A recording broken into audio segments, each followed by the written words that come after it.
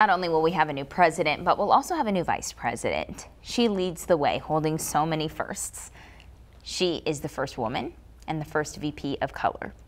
Khalil, you spoke with some of the community members about Kamala Harris becoming the first vice president who's a woman and a woman of color nonetheless, what it means to them. And I know I have seen so much chatter on social media. I can feel the excitement.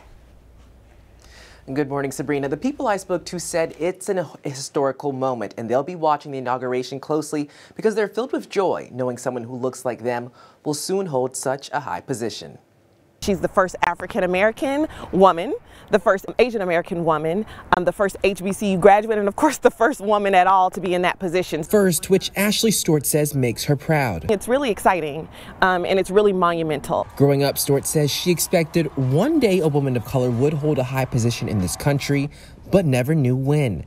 And now that she has a daughter, she hopes Harris gives her the confidence to know anything is possible. For me to show my little girl that there's someone who looks like her in the White House helping out the president change the nation, that's something that can't be quantified. And every time she's on screen, I'll make sure that I tell my daughter Alexandria to pay attention. It is also important that boys understand that girls are leaders. And the secretary of the Des Moines branch of the NAACP says she's also excited about the new VP.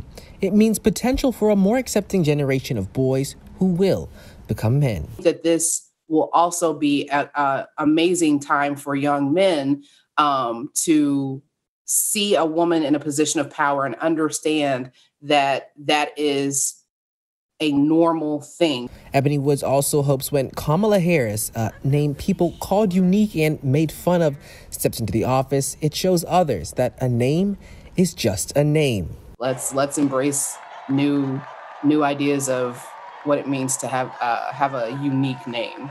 And Stewart says now she feels like Harris can give a voice to a group of women who were basically voiceless. She comes from that history of being an African-American woman, being raised in America. She knows what it feels like. And so I think she brings that thought process to the table.